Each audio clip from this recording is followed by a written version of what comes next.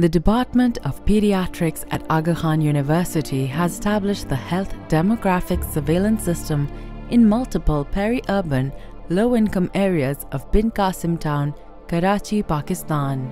The HDSS catchment areas comprise of diverse ethnicities and religions with fishing, farming and labor communities.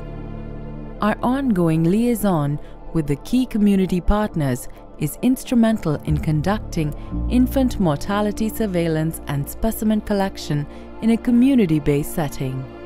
As part of community engagement in our mortality surveillance studies, we offer grief support and counseling services as well as a cause of death consultation to bereaved families.